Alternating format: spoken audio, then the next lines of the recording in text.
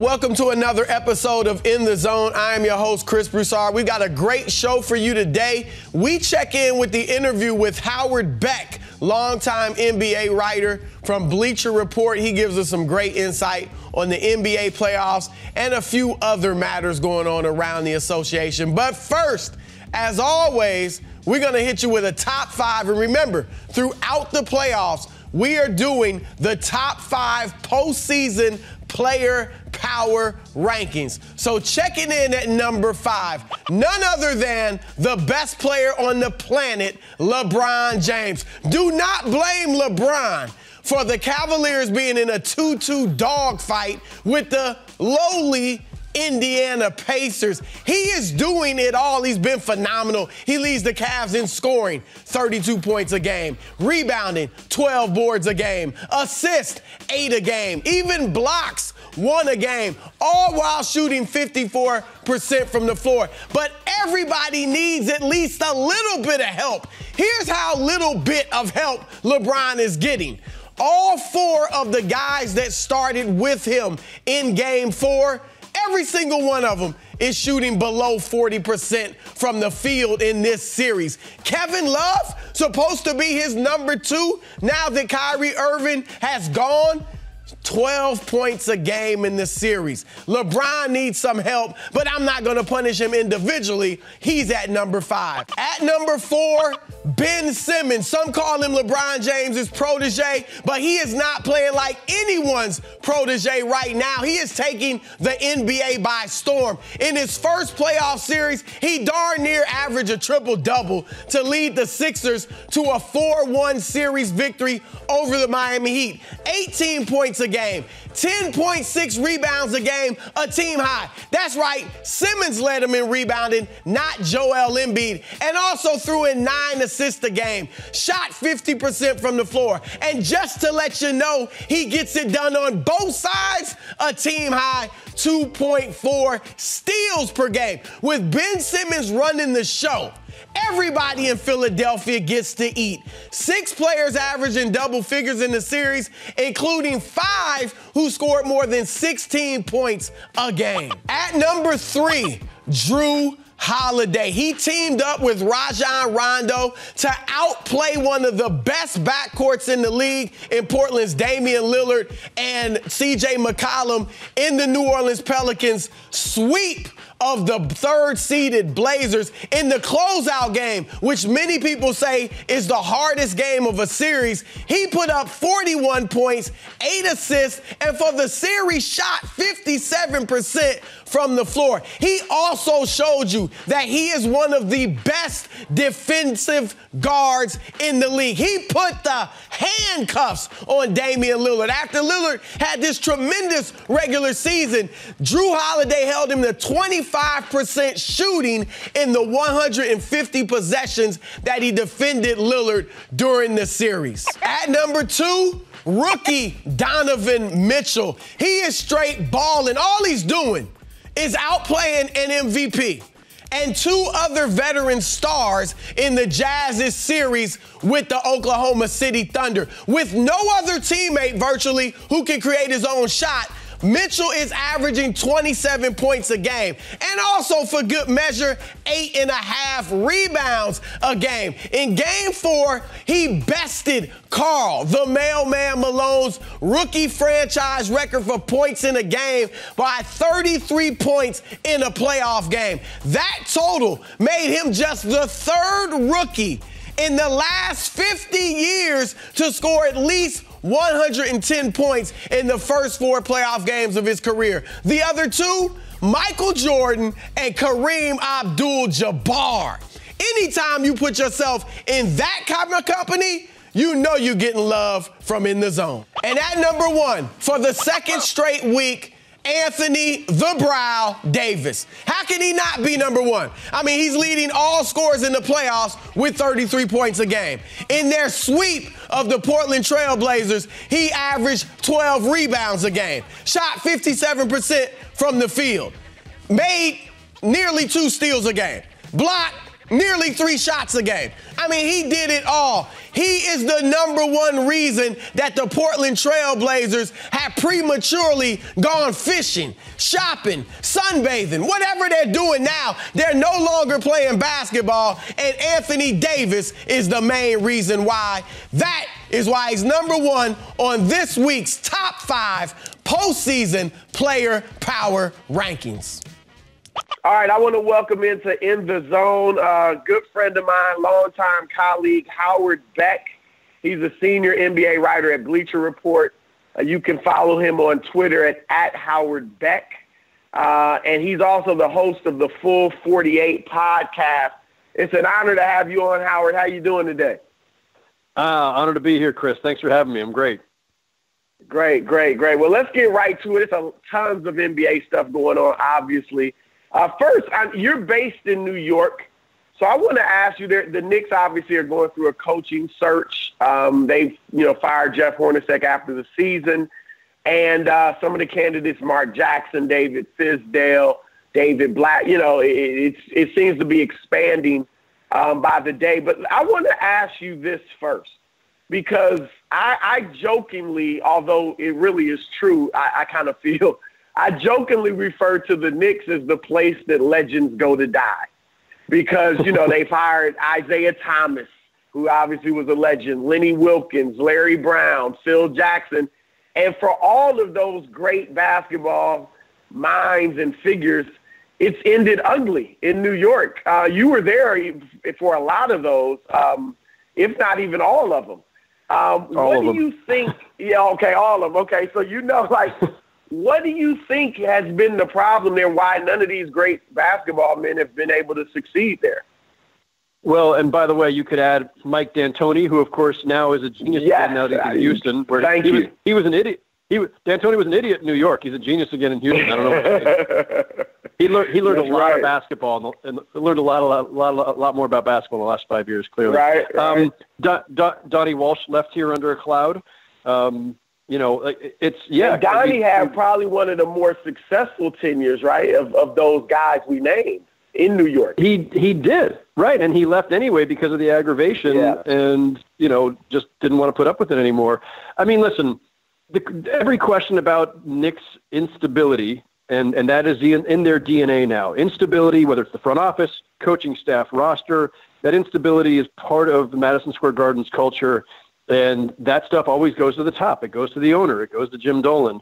And this is his legacy. This is what he has created, an environment where even the best in the business, as coaches, as GMs, have a hard time succeeding here. Now, there are some details that are important, of course, along the way. Phil Jackson was probably never the best idea to hire as a team president in the first place, a job he'd never done before. But still, that things end badly here for legends of all stripes. It doesn't happen that way over and over and over again if there isn't something wrong with the organization itself. And of course, there's something wrong with this organization. Dolan, to his pseudo credit, when he hired Phil, said, "I'm going to do this and get out of the way. I have concluded I am not good at basketball," which was the right thing for him to say. And it was probably a line that was fed to him by somebody else. But from everything I gather, he pretty much stuck to that, and he held to his promise to not interfere. But he probably placed his faith in the wrong person. And I say that as somebody who has great respect for Phil Jackson and like him a lot, and obviously I covered him for 5 years in L.A. But I don't think that when you finally decided as the owner to take a hands-off approach, you should have put it in the hands of the franchise, in the hands of somebody who was really not just capable and a smart basketball mind, but somebody who had the experience of running a front office. And Phil Jackson didn't have that. So call that whatever it is. The fact is you still end up having to turn around and chase off another big name. And, he elevates Steve Mills, who has been with the Garden in one capacity or another for most of the last 2 decades through all of this instability. And then he hires Scott Perry. So now you've got a new-ish front office, but the jury's still out on that. I don't know. It's hard to know where they're heading. Now they're going to that twosome. Mills and Perry will pick their head coach. So we'll know more soon about what their ideas are, presumably, and what the kind of direction they're choosing. But yeah, listen, if things go badly again, Porzingis is out for most of next season, and Ntilikina doesn't take a big step, and Tim Hardaway Jr. doesn't keep growing. If nothing changes, 2 years from now, you and I could be having the same conversation. They'll have fired Steve Mills and Scott Perry, and whatever coach they've hired will be gone too, and we'll be doing this whole cycle all over again. And listen, that's part of pro sports. Coaches, GMs are hired to be fired, but you should get a longer life cycle out of them. You could at least up those averages. Get 7 or 8 years out of a front office and 4 or 5 years out of a coach instead of like 2 years. That would be an improvement. Yes.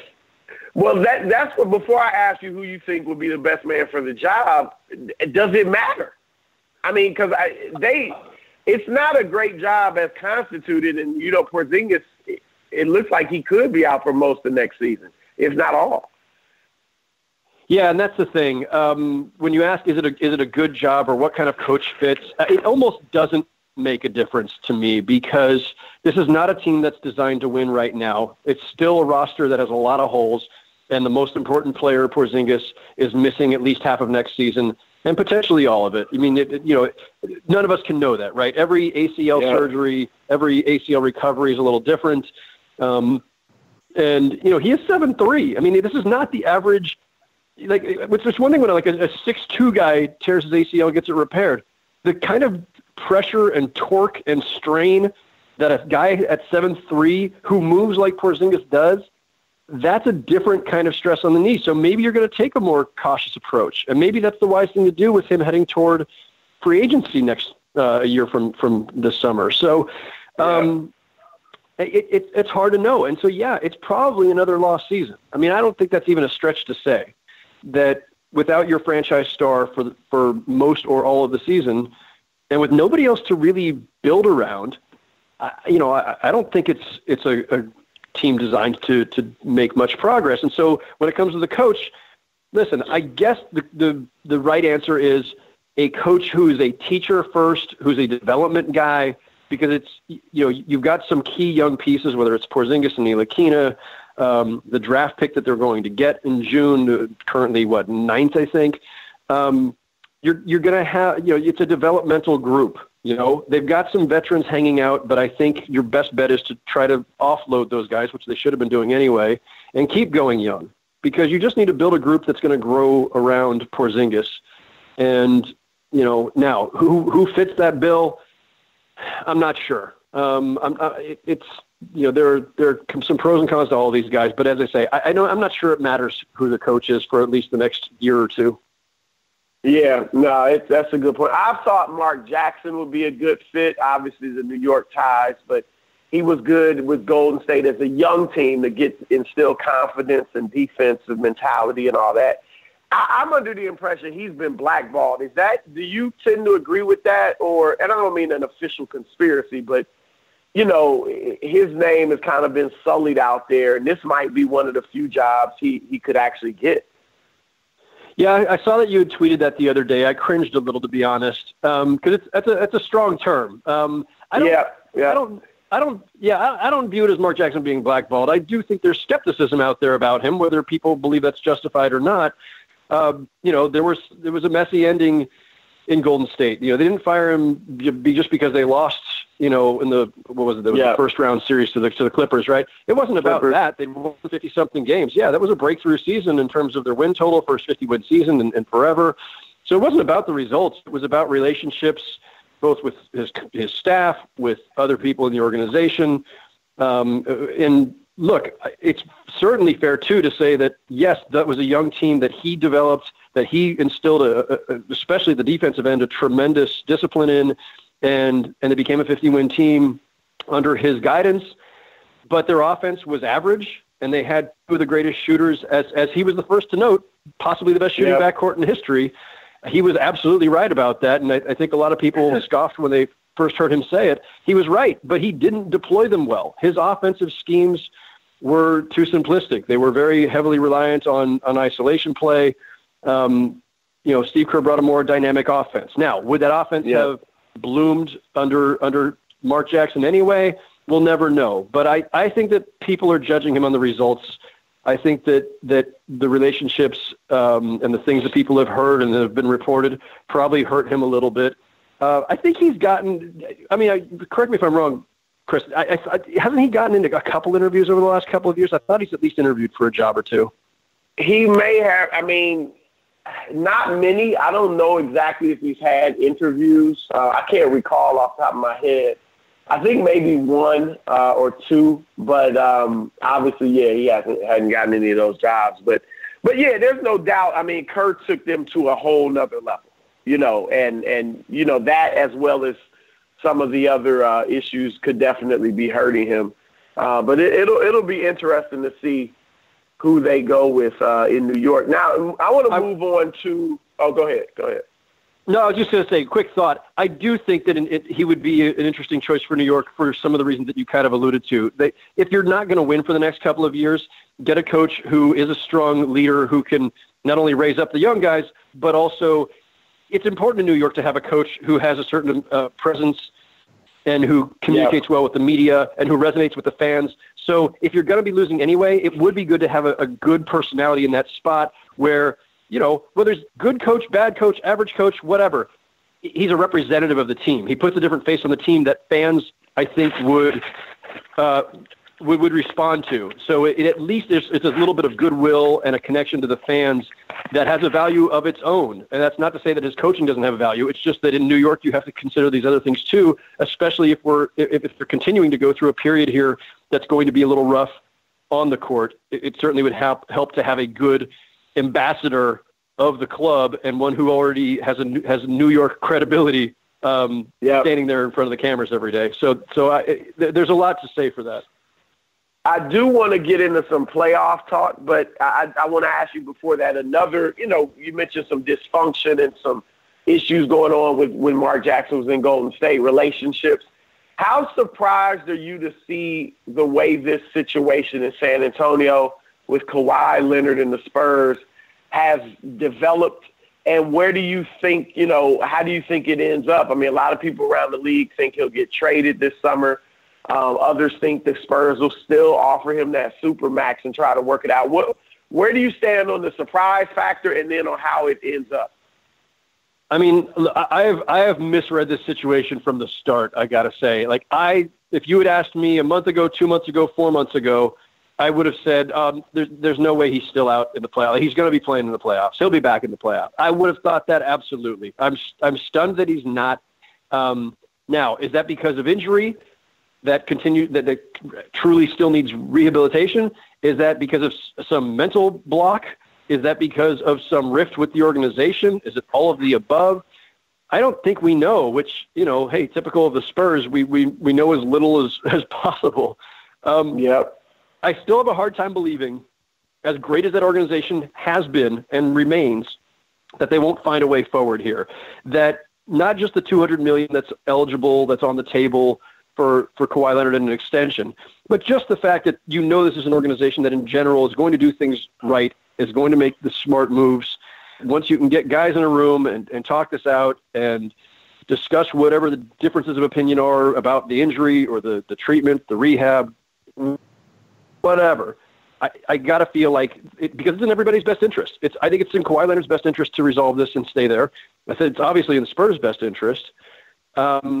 So, yeah, look, after all this time, I think we all should probably still have faith that the Spurs will figure out a way to resolve what is clearly a very unusual drama for them.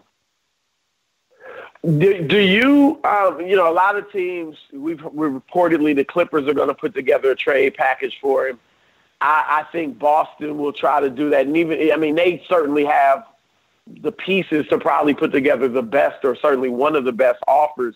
If you were running Boston, would you put Jaylen Brown or Jayson Tatum in a deal for Kawhi, or would you kind of stand pat? Yeah, it's a really tricky one, right? Look at how great those guys are playing, and they're still so young. They have the potential to, be, both of them to be perennial all-stars, but could they be as impactful as Kawhi? Kawhi was an MVP candidate a year ago. And Kawhi, when he was healthy, was one of the best two-way players in the NBA. He's built for today's NBA. Ordinarily, I would say you take I guess the bird in hand is the one who's not actually in hand in this case. The analogy is all screwed up. But I want the established all-star, not the guy who might become an all-star, right? As long as he's still in his prime, and Kawhi Leonard is. So ordinarily, I would say, yeah, go ahead and flip the young guy with the potential for the guy who already has that potential realized and who you can get several more years out of and who might accelerate your ability to become a true championship contender, because you put Kawhi Leonard at full strength with Kyrie Irving, Al Horford, and whichever of the two young guys that you kept and the rest of that crew, plus they've still got more picks because they always have more picks. You're in great shape to contend, right? And maybe you get a leg up on Philly because they're coming fast too. But here's the concern. What is the physical part? Is Kawhi right? If he's not right yet, why isn't he right yet? And is he going to get back to the old Kawhi? Two, this does kind of feel like there's something else going on, right? Like whether it's him or the advisors around him, or if it's psychological, the way it kind of was with Derrick Rose coming back from his knee years ago, then you start to worry about mindset. And, are you acquiring the Kawhi? Yeah. Does that make him maybe less valuable to, teams question, is that the guy we can count on? You know what I mean? Yeah, for sure. That would give me pause. That would absolutely give me pause. Now, that's why you do your due diligence. And of course, Danny Ainge is as skilled at this as anyone. He and I would assume no other GM would make a deal for Kawhi Leonard that costs you, great prospects and picks and everything else, unless you have determined for certain that he's fine, mentally, physically, emotionally, and otherwise. But right now, I think there's good reason for people to wonder about his mindset.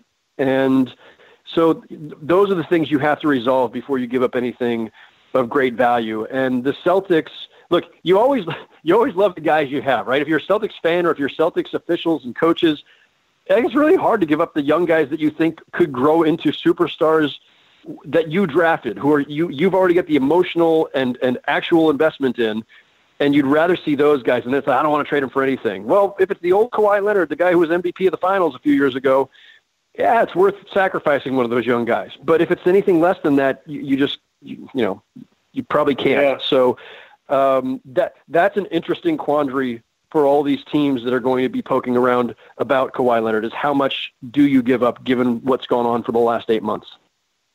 Let's stay I guess we've been in the East and the West with Boston and Kawhi out there. Let's stay in the East.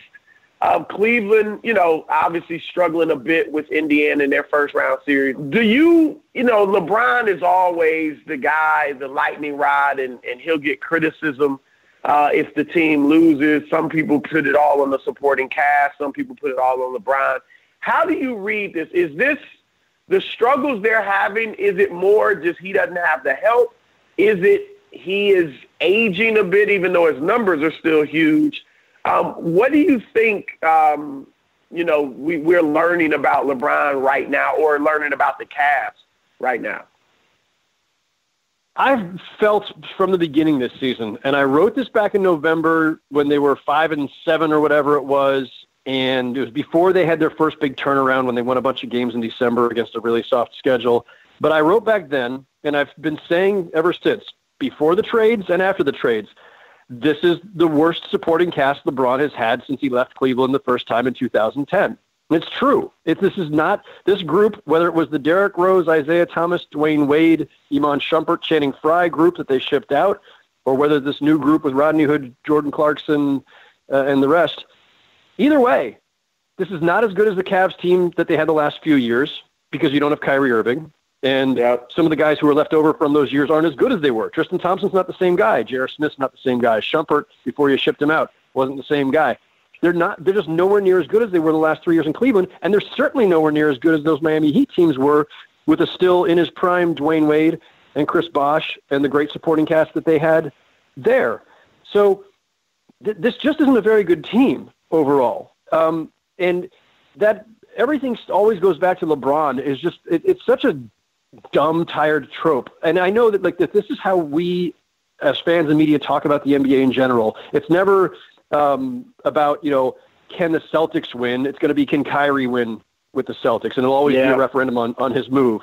And, it's never, right now it's not about the Thunder. It's about Russell Westbrook. That is how we talk about the NBA, because superstars define the narrative and they're the ones who drive the conversation. But the reason I always defended LeBron's decision back in 2010 to leave Cleveland for Miami was because it's a very simple truth about the NBA. Nobody wins a championship on their own. Even the best players in history don't win it on their own. Magic and Kareem needed each other, Pippen and Jordan, Shaq and Kobe, on and on and on.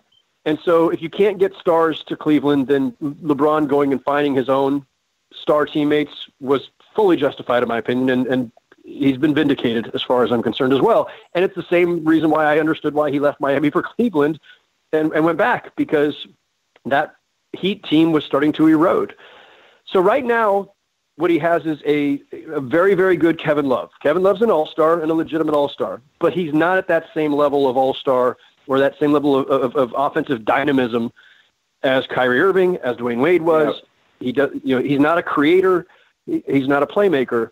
So, and the rest of those guys, these are average or below players, Chris. I mean, this is, for whatever people loved about Jordan Clarkson in L.A. and the numbers he put up, I mean, he's, the guy can score a little bit. He was coming off the bench on a bad team. Yeah. On a bad team, and he's got a lot of bad tendencies. And Rodney Hood, there's a reason Utah was willing to just, let him go for nothing, because he's a really frustrating, inconsistent player. These are not...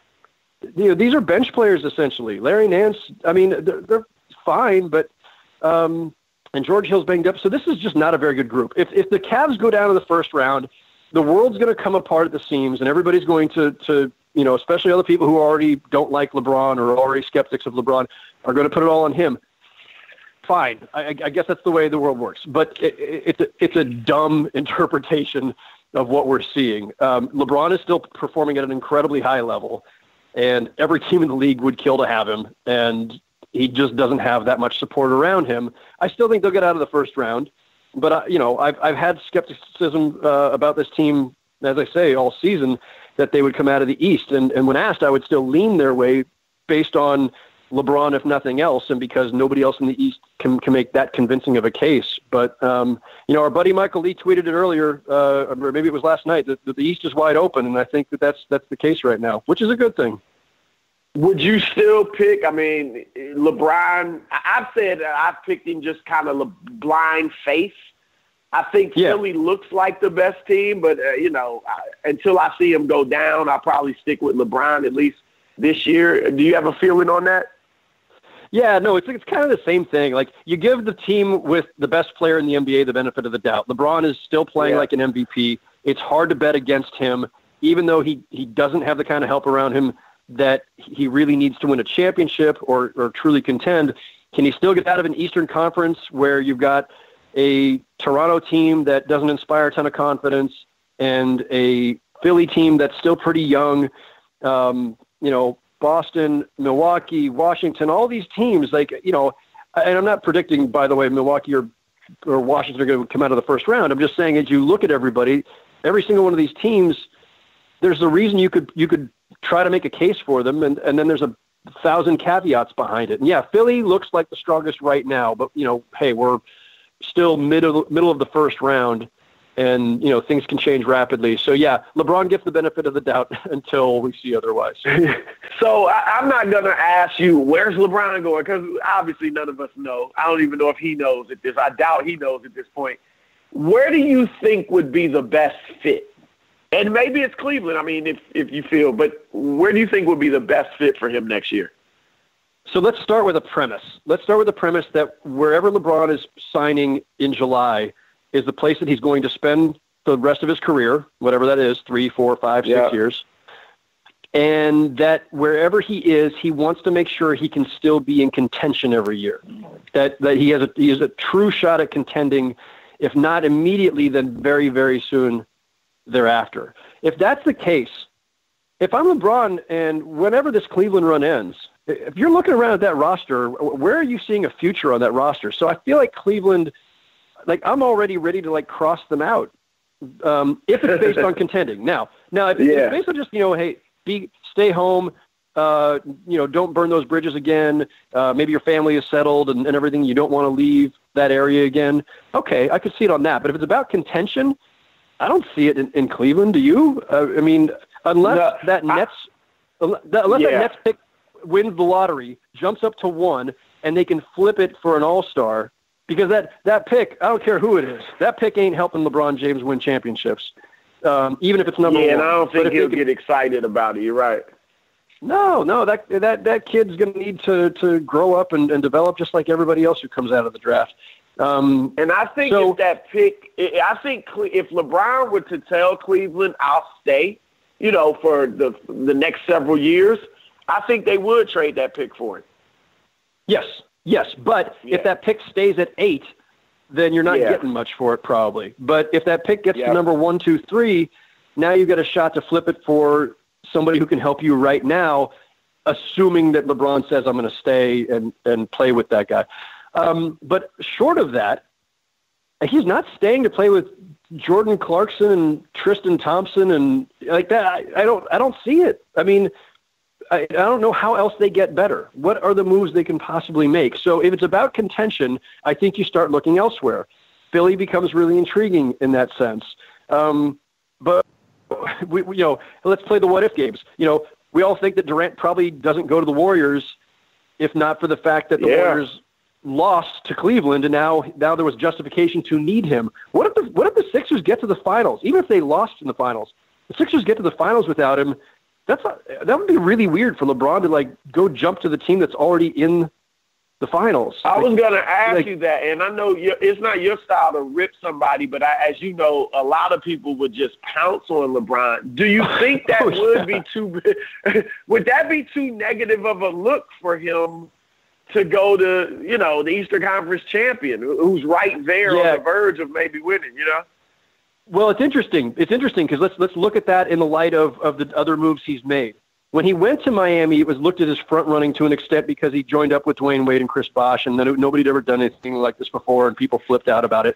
But it's not like the Heat had been a powerhouse until those three got together, right? Like it had been years since they'd been in the finals. And when he went back to Cleveland, he was joining a team that had been in the lottery every year since he had left. So he wasn't. The idea of being a front runner, that's the backlash that Durant got. I think, I can't say this definitively, but I think that LeBron has always kind of looked, has been offended by the idea that Durant was doing anything similar to what he did, because Durant did go to a team that had been in the finals, whereas LeBron helped build something in Miami and helped build something again in Cleveland. And so I don't think LeBron wants that look. I don't think he wants to be viewed the way that Durant was viewed, as being a front runner and joining essentially a rival. What if the Sixers are the ones to knock the Cavs out in the second round? And then he goes to them, it's going to look like the Durant situation. And I don't, and again, I'm not one who judges Durant on that. I'm fine with it, but that is how a lot of people viewed it very negatively. So I think, as long as Philly doesn't get to the finals or knock out the Cavs, I'm with you on that. That's an option. Here's the other thing I like, Chris. Go ahead. No, go ahead. No, go ahead.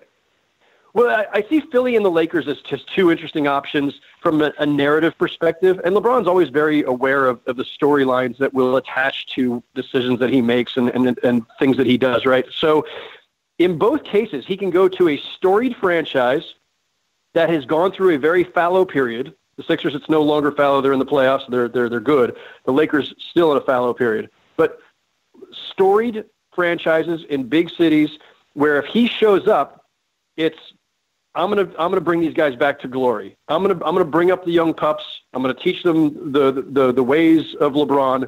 I'm gonna teach them about work ethic and how to think the game, and I'm gonna restore glory. Like the Lakers haven't done anything since Kobe started going into decline. And LeBron goes there, he can now be in the same. He could be up there with Kobe and Shaq and Magic and Kareem and Wilt and everybody and be part of that legacy, but to add to it, because you'd say, well, why would you want to follow those guys? Well, because things are crappy there now. I'm going to be the guy who's going to help Brandon Ingram and these guys learn and grow into the championship team that they can be, and I'm going to lead them back. And so I'm going to go down in Laker lore as the guy who restored glory. And it could be the same thing in Philly, although Philly is obviously several steps ahead of the Lakers at this point because of, Simmons and Embiid. But I can see similar themes attaching to each of those and that being attractive to him. Bringing that up, and you, as you mentioned earlier, you covered the Lakers for several years as a beat writer. You know that organization. You know the city, the fans.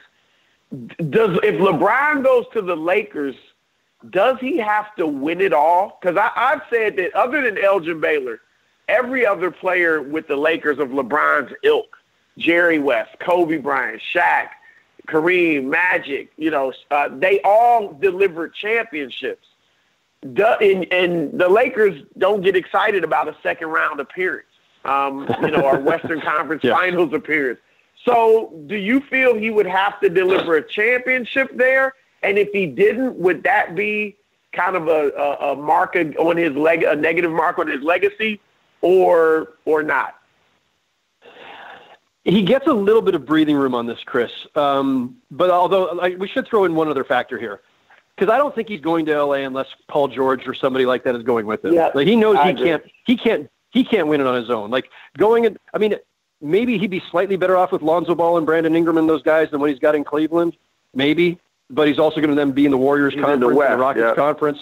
He's in the West. It's a lot harder. But I tend to think that he's not making a move to a place like the Lakers without another established star coming with him. And I think Paul George is certainly in play, and that combination with the young guys, plus then they become an attractive destination for other veterans who are like, you know what, I'm going to go chase a ring and take less money. Like you could see them building up that roster quickly around those guys if they made that commitment together. So then to your question about do you have to win a championship, yes and no. I mean, yeah, that's the only way they judge anything in LA. It's always championship or bust, first, second round appearances. They don't hang division banners at Staples Center, Yeah. That's a Sacramento thing. But I do agree that the standard there is very high for what's considered to be success. However, we are looking at LeBron going into year 16, and I think that he's now, if he goes to, say, LA, he's going there as kind of older Kareem, where Paul George and Ingram and Ball, those guys eventually become like the Magic Johnson role of being the more of the engine, while LeBron can play, I don't want to say secondary. I don't know how he's ever secondary, but in the near term, he's still primary. But it's not that far off. Eventually, like, he is human, I think. Yeah. Like, at some point, and that's, to me, that's the other consideration that people haven't thought enough or talked enough about, which is wherever he goes next, yes, titles are important. Contention is important. Personal and professional happiness, all those things are important. But it also should be somewhere where, as he moves into his mid to late 30s, he's 33 now. When he's 36, 37, if he's still playing, he can't continue to handle as much of the load as he does now. So somebody else on that roster has to be growing into that role, and he becomes, like I say, more of the Kareem to Magic, where he is the elder statesman who can still do a lot of damage, but he doesn't have to carry as heavy a load anymore. So I think that's a huge part of this. And because of that, to get back to your question, I think it alleviates a little bit of the title demands because it won't always be in his hands. It's going to start to become somebody else's responsibility with him. Yeah, no, that's a great point. You mentioned Golden State earlier. Do you think they still are the team that gets out of the West ultimately this year? Or can they be pushed, by New Orleans, which is, obviously had a great first-round sweep against Portland? Yeah, I wish we knew what Steph Curry was going to look like, right? Yeah. Because if we could assume a fully healthy, peak-level Steph Curry from game one of the second round, then I'm like, it's the Warriors still, no question. No question. The Pelicans are great. They're going to push them. They're going to make it hard. They have earned our respect. They've earned the Warriors' respect, but it's definitely the Warriors.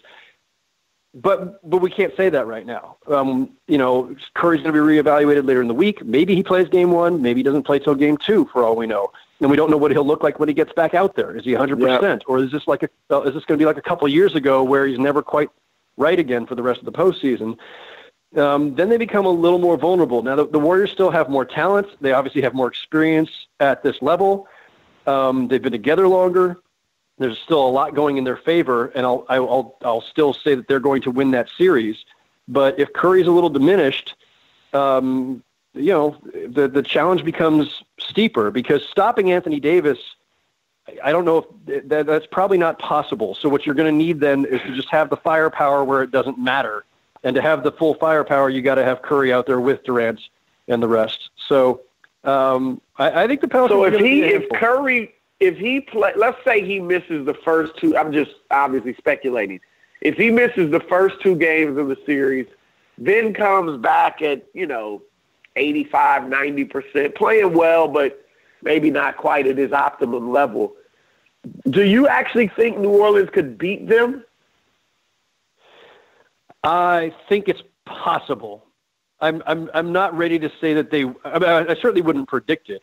But if we're talking Curry missing the first two games and coming back diminished for game 3 through whatever, I think that's pretty scary. The Pelicans are legitimately good now. They're still weird. It's still kind of a strange group. But it's much more logical group than it was when they started the season. Like, they're better off. I know I'm going to get killed. They are better off without DeMarcus Cousins. It's better to have. I agree.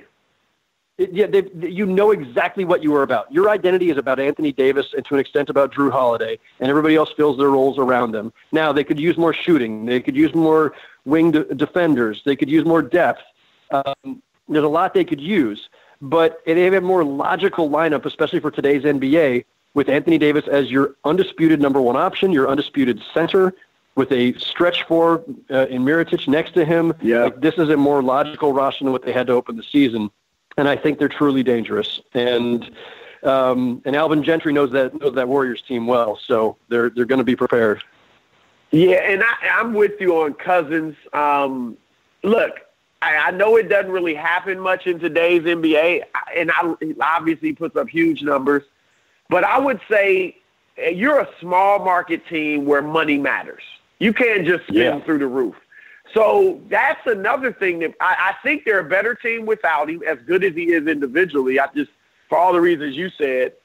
And I mean, why would I pay that? If I pay that huge money to him, I mean, I'm through the luxury tax because Drew Holiday is making big money. Obviously, Anthony Davis. Do you think they would have the guts though? Because a lot of teams just won't let a guy like that go.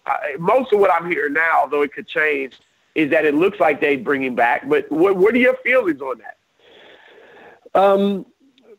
My feelings are that DeMarcus Cousins is a risk. He was a risk even when he was healthy because of his volatility, his track record. But he's a bigger risk now because Achilles injuries are no joke. It's not a pretty list of people who have tried to come back from these things, and he's later in his career. He's still in his prime in theory, but prime varies from player to player depending on your health. And right now, he's got a very serious injury to overcome. And he's a big guy, and he's not one who's ever been viewed as particularly diligent about his workouts. That he may gain, he's almost certainly gaining weight while he's recovering. I think there's a lot of risk there. And put it this way. If the question is, would you keep him if it took giving him a max deal? I'd say absolutely not. There's no way I'm giving him a max deal. The only way I'm bringing him back is at some sort of lesser number that minimizes my risk. And even then I'd be uncomfortable because they're playing so well without him. And he's got a track record. He's been a tough haul for teams to deal with. And, that money, now you and I both know the salary cap is complicated. And just because you don't spend $150 million on DeMarcus Cousins doesn't mean you automatically have that available to spread around other players because the cap doesn't work that way. However, you can't tie up all that money knowing that you do have all these other needs, and that if you've got a roster that's really working well, that's made it to the second round for the first time with Anthony Davis, that that has nice pieces there. Now what I'm thinking is, what's the best use of my resources within the constraints of the cap to get myself a point guard? Because Rajon Rondo is eventually going to age out. I don't know how long he's sticking around, but I'm going to need a point guard of the future. If Drew Holiday is now essentially kind of like a ball handling off guard, I'm going to need more shooting. I'm going to need, as I said, perimeter defenders. There are other needs I would rather take care of with that money. Yeah, no, I'm with you. The team they beat, Portland, is it time to blow up that backcourt? To some people, it's reminiscent of Steph Curry and Monte Ellis. And remember that Monte Ellis trade at the time was not popular when they split up those two. Do you see the same thing being necessary in Portland? Yeah, the only problem I have with that analogy is that whoever is Monte Ellis in this analogy is way better than Monte Ellis. Like Monte Ellis got the benefit of being like a fun-to-watch, high-scoring warrior at a time when the Warriors had been crappy for so long that fans just like it didn't. They were going to be they were going to embrace and elevate him regardless. So he had his stature in the Bay Area was a little bit beyond or a lot beyond what he actually merited, I think. So I think C.J. McCollum, if McCollum is the Monte in this analogy, he's way better than Monte. But anyway, I think the Trailblazers have painted themselves into a corner. Obviously, a lot of those big contracts they gave out in 2016 are coming back to haunt them.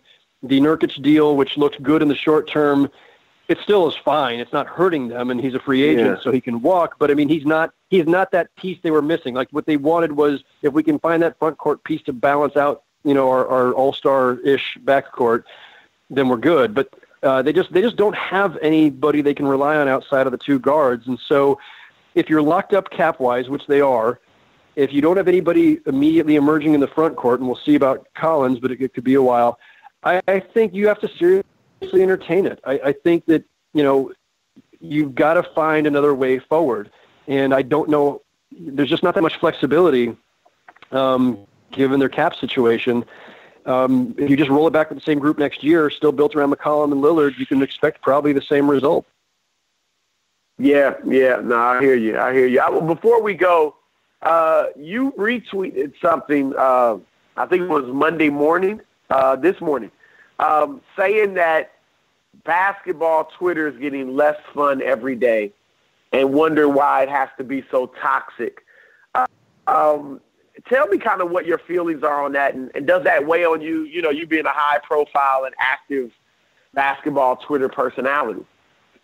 As are you, my friend. And you probably get a lot more backlash. You get a lot more backlash than I do because you're a TV guy. So Tom Ziller, who writes for SB Nation, who's excellent at his job, and Tom Ziller has always been a very thoughtful basketball mind, whether he's writing for SB Nation or whether he's tweeting. He's always got interesting things to say. And it was Ziller who posted, or it was part of his roundup this morning, that basically he was explaining why he's no longer on Twitter. He's going on Twitter to tweet out his links to his material, but he's not engaging on Twitter anymore. He's not having the conversation anymore because he feels that things have gotten too toxic. It's interesting. I mean, I think we've all felt that at times.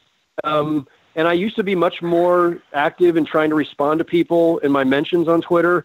I now am very selective about it. And if people are just being belligerent or just, being jerks for the sake of being jerks or just trying to provoke me or trolling or whatever, I'm very generous with the block and the mute keys these days. Like, I don't care. I don't care what my follower count is. I don't care if I'm losing people. Yeah.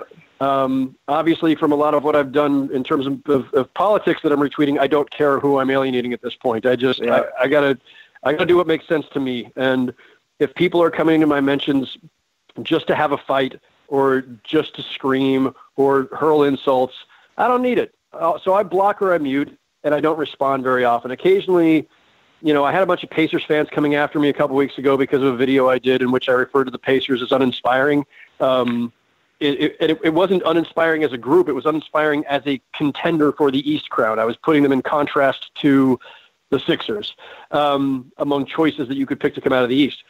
But that word really pissed off a lot of Pacer fans. So I have Pacer fans coming at me, and because enough of them did with the same complaint, I thought I should at least respond. I found the one guy who was actually being civil, and I responded to him and said, thank you for being civil. Here's why I used that word. Here's what I was referring to. Here's what the context was. I'm not sure why people are so been out of shape, but okay. And in doing so, I hoped that the rest of them would see the response to that guy, and that would just take care of it. But all the ones who were being belligerent, I either muted or blocked. I don't know what specific thing. I'd be curious to know if it was a specific exchange or series of exchanges or what it was that finally drove him to say he's just not going to do it anymore. I've never reached that point. There have been plenty of times where I feel like Twitter is just a freaking cesspool, and it's dragging us all down.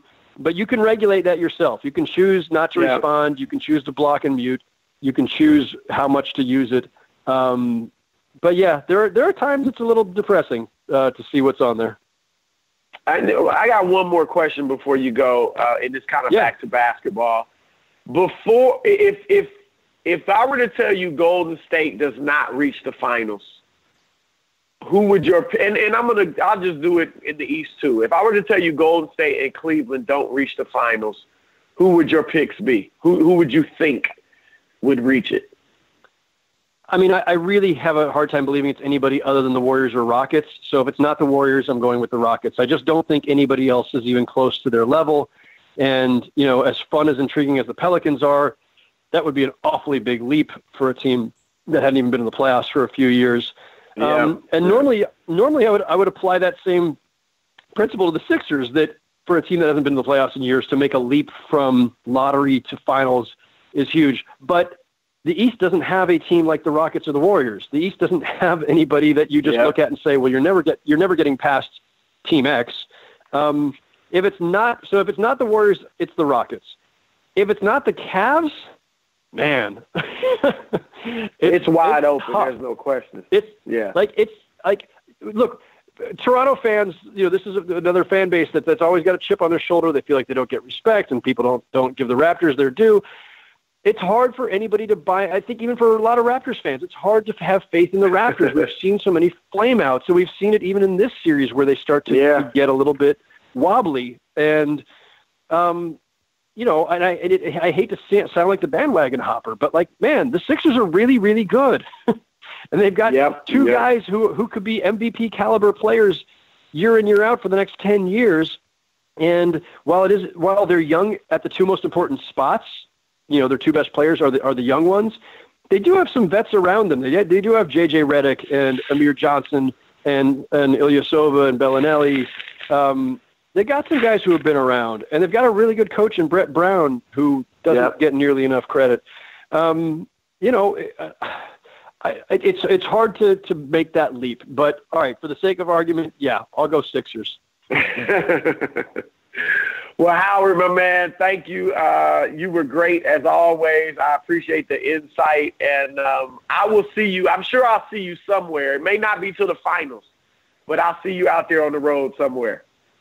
No, absolutely. Definitely see you somewhere along the way here. Who knows? Maybe we'll be hanging out in Philly and Houston. Yeah, that's right. I would agree with your picks, too. If it's not Golden State and Cleveland, I would agree with Houston and Philadelphia. So we'll see. Hey, I'll leave it on. I was just going to say, I'll leave it on this note. At least there's a conversation to have. At least there's some mystery, which we didn't have for the last couple of years, right? So that's a plus. No, I agree. And I've said, I don't know if you agree, to me this is the first time since 2011 when Derrick Rose, had his career-changing injury in Chicago, that if LeBron doesn't make it to the finals, there's kind of that intriguing team in the East. Like, if Philadelphia makes it, I don't think people will be quite as into it as if LeBron made it, but I think they would captivate the fans nationwide because they're now this young up-and-coming team, this guy that people compare to Magic Johnson and Ben Simmons and Embiid, arguably the best big man in the league. I don't think we've had a viable option in terms of being a captivating team other than LeBron in, 6-7 years in the East. Absolutely. Agreed. And I think that is why so many people are so eager to jump on the bandwagon, because it's not just that they're all of a sudden good. It's that they're fun. They're intriguing. Yeah. So, yeah. But like I say, whoever makes it, even if it's the Cavs again, the fact that we can even have a reasonable conversation that there is some question, some mystery about it, is good for the NBA, because that feeling of inevitability the last couple of years was, a little bit of a downer. It's more fun to have a real debate and see how it develops. No question.